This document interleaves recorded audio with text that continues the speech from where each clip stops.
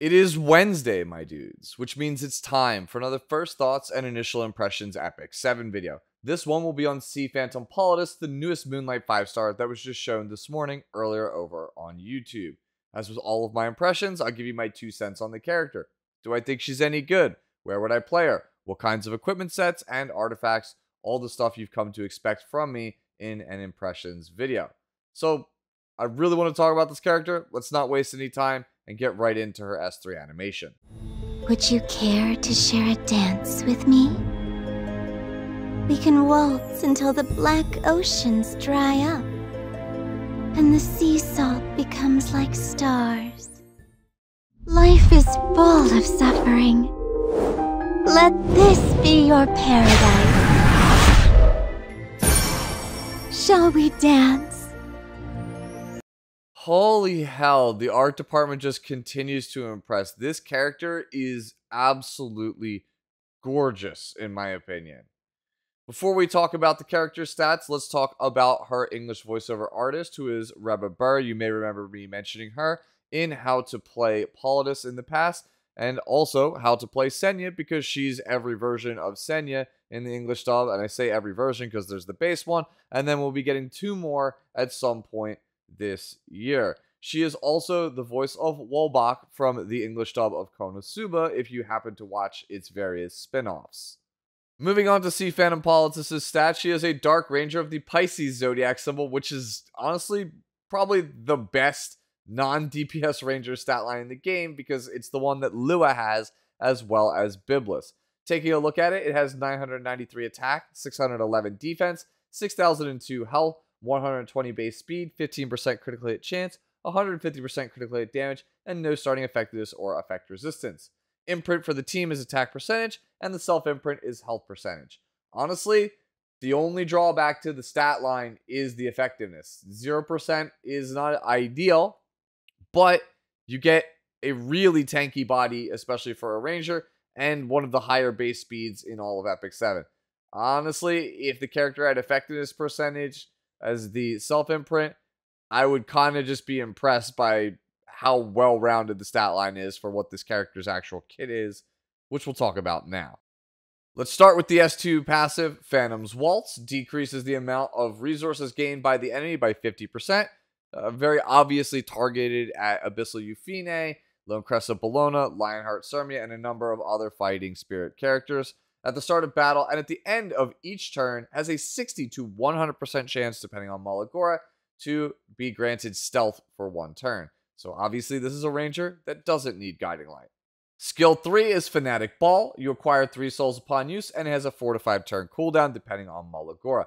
Hosts a ball, making all allies enraged for 2 turns. In case you forgot, enraged means 20% extra attack and speed, and enraged cannot be dispelled. Dispels 2 buffs from all enemies and decreases their speed for 2 turns, before also decreasing their combat readiness by 20%. Soulbird effect for the cost of 20 souls is the dreaded ignores effect resistance. Finally, the basic skill is Graceful Gesture, attacks the enemy with phantoms, dispelling 1 buff from the target. When the caster is enraged, triggers a dual attack from the ally with the highest attack. Now that you know the kit, where to begin? Let's start with a meme, shall we? Smilegate needs you to find the differences between this picture and this picture. In case you haven't guessed, they're the same picture. This character, to me, seems like the new version of Conqueror Lilias. Both characters have very similar bulk stats with health in the low 6,000s and defense in the low 600s. And both of them have a speed threshold of around 120. Obviously, Lilias is a bit faster at 121. Both of these characters give you a massive swing in power with their skill 3s. They both remove buffs from the opponent's team, and they both apply an undispellable buff to your team, which grants you quite a bit of power, right? In the case of Lilias, you're going to get the Vigor buff, which causes less damage to your team thanks to the fact that it gives defense percentage and attack down to the enemy team. But with Politis, you get a speed up for your whole team and a speed down for the enemy team, which I'd argue is stronger because speed is just the best stat in the game, hands down. The buff strip, by the way, on Politis, it's also better because well, it's 2 whole buffs. It gets around the immunity plus protection combo, which Crimson Armin plays quite a lot, and a lot of people have been using on various different things. Hell, it's gotten to the point where not only am I seeing protection and immunity on Crimson Armin, I've seen it on Benimaru, I have seen it on Odin, I've even seen it on Shadow Knight Pilis at this point. On top of that, she starts in stealth, so she doesn't have to worry about certain counter picks like Zio. And the passive Phantom's Waltz, it also has a built-in resource reduction component. And that's pretty huge. So not only do you not have to worry about Zio locking down your opener, but you don't really have to worry about Lionheart Sermia and her S3. You don't have to worry about potentially things like Abyssal Euphine or Navy Captain Landy coming and wrecking your day. And correct me if I'm wrong in the comments below, but resource reduction also affects focus. So you don't have to worry as much about Ocean Breeze Lulika because, well, she shouldn't be able to run you over with the car on the very first turn. These are all issues that Lilias has that Politis doesn't really seem to have. And it, even in the case of the basic skill, Kneel Down is one of the best ones that we've ever had in Epic 7. It pretty much makes Conquer Lilias one of the best characters in any game mode. Hall of Trials, PvE, PvP, you name it. It's really good. I'd argue, at least for the purposes of PvP, that Politis has the better S1 because not only does it give you the pull on a random ally, but it dispels a buff. And that's kind of big because in case you haven't noticed, critical hit resistance is kind of in due to Navy Captain Landy. So yeah, that's pretty much it for just the analysis of the skill set. And I know it's shorter than usual, but it's pretty obvious, at least to me, what this character is. She's just a second Conqueror Lilias. If you get Conqueror Lilias, then your opponent is probably taking Politis. If you get Politis, they're probably taking Conqueror Lilias. That said, given the choice, I think Politis is better positioned with the current metagame that we have at the release of the character. Just think of all of the damage dealers that are strong in the format. Landy, Bellona, Euphine, even Urban Shadow Shu, which is another focus unit. These are all things that are affected by resource reduction, which means that Politis is a better pick.